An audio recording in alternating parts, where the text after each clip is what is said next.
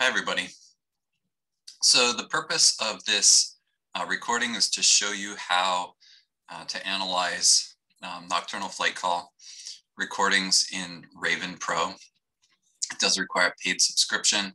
So I started by going to the Cornell Raven website. You can just Google for Raven Pro Cornell. You can pay for a year subscription, and then they'll email you a code that you use to activate your subscription once you install the program. And then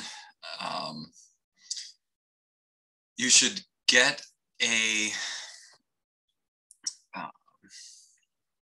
preset file for how your windows should work. This was given to me by Benjamin, and this needs to be put in the right folder. So after you install it, it has this Raven Pro folder, and then presets folder, and then a sound window folder. And then I put in my file here called Generate Selections Review 3. That's what I'm going to use for viewing the spectrograms. So that's in the right place, and it's all installed. So I'm going to say OK on what's new. I am going to try to open up a sound file. Just a little background, the sound file that we're going to be looking at is from midnight to 6 a.m. This morning. And I'm probably only going to be analyzing the first hour here. You can see there's some, this is the heat pump from my neighbor's house. This is the robins singing in the morning. All the other birds sing in the morning. So that's basically what we've got to work with. So first thing that I'm going to do is open a sound file.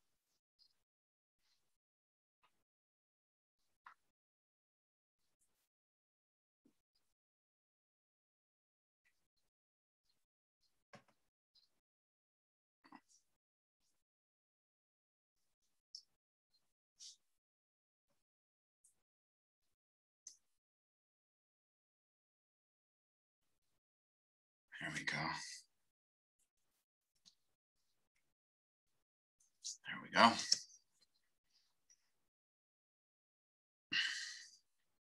The preset that I'm going to choose is this one that I put in the folder. I'm going to page the sound. I want the sound windows to be about 15 seconds wide. And then when I'm tabbing through the sounds, and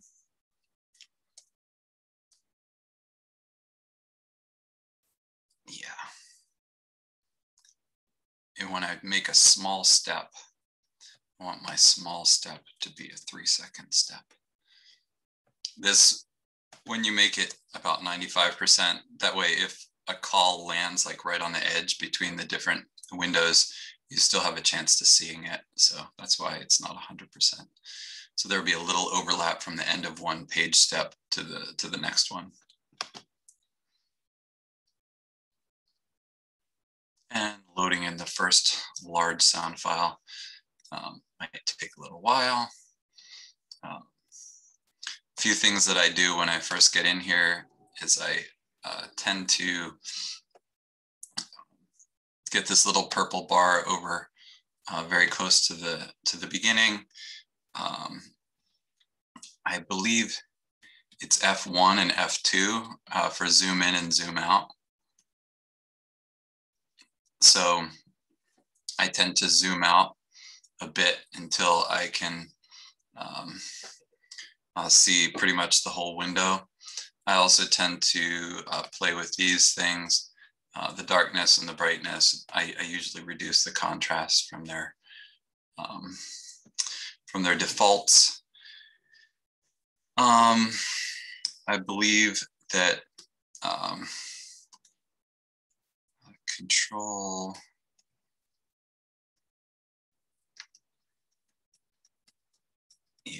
so control comma makes a small 3-second step left and right. So step right is forward in time, step left is when you hit comma, and step right is when you hold down control and hit plus.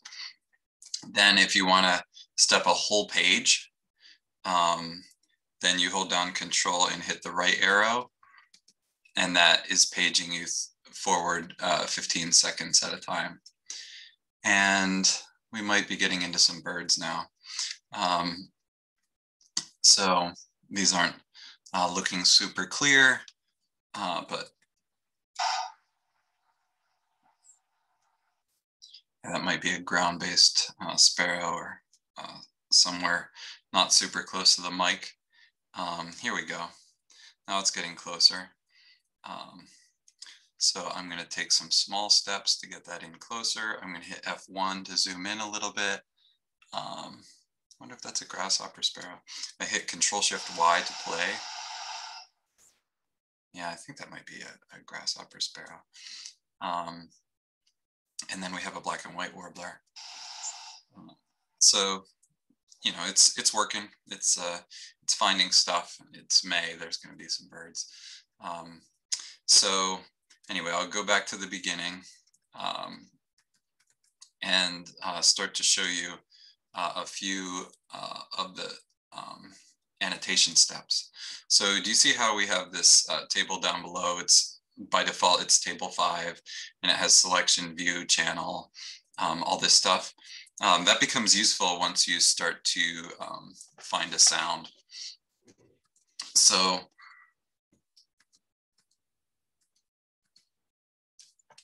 here's how far I had to come before I found my first sound. I just click on the top left corner of the sound and drag to the bottom right corner of the sound, and then hit enter. And then I can put SPAR, which is my abbreviation for Sparrow SP, and then hit enter. And it marks the begin time, 165 seconds into the recording. It has the length of the box. You know, my box wasn't perfect, so it's a little shorter than 250 milliseconds. The difference in frequency from top to bottom, and you know, this call is between 7 to 9 kilohertz, basically. So that's the first step, and I just hit enter again, and it starts to save. This one might be that black and white warbler that might call again. I'm just going to give it another listen.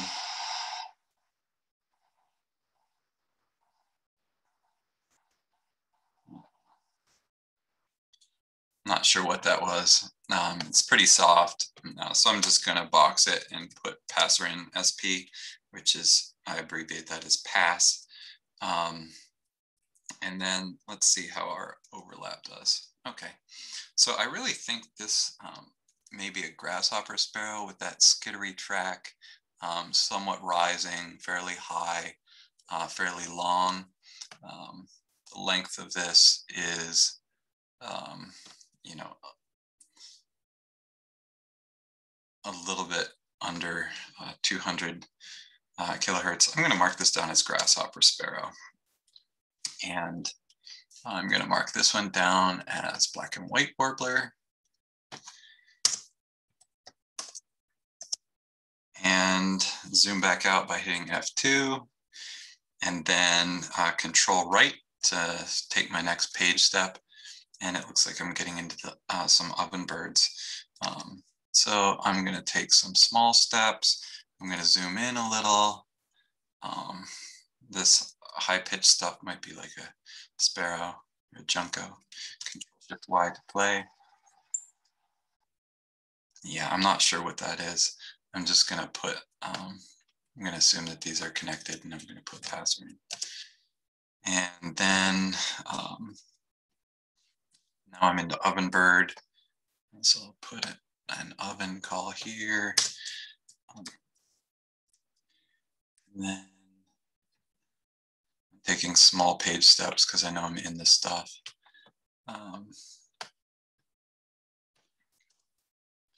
Oven.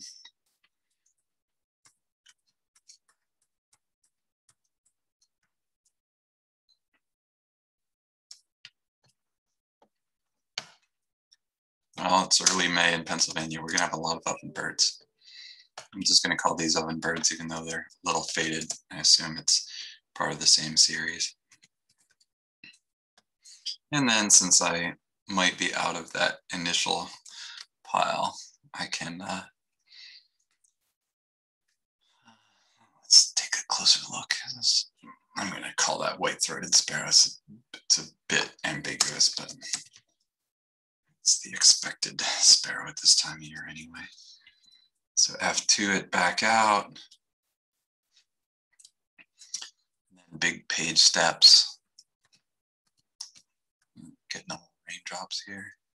Not sure what those tick noises are. It's probably the same sparrow. Oops. F3 and F4 do the vertical zoom. I was trying to hit F2 to zoom out and accidentally hit F3. F1 zooms me in. Another big step. And more ovenbirds. Anyway, this selection table that I've started to build can be saved. So I'm going to save selection table, table 5, and it by default connects the name of the selection table with the name of the WAV file that's created. So that's good, and this selections folder is pretty close in the file structure to where I put in that presets file and I save it.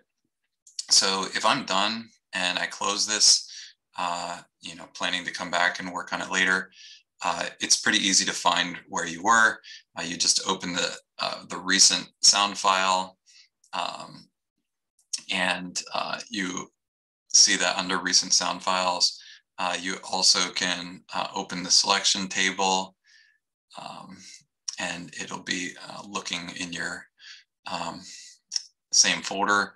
So it's pretty easy to use and get started, and you can just click on your last sound and it'll jump right to that place. So, I can just pick up right where I was. And sometimes if you click in the sound selection table, then your keystrokes for paging don't work. If you click back up in here, it seems to want to start making a new thing, but you can just hit escape or backspace and it'll stop, and then you can page along, and I can pick up and annotate my ovenbirds yet again. So that's how it works. I like it, and it's obviously quite good for giving annotations to the Farnsworth group for training their models. So yeah, that's all.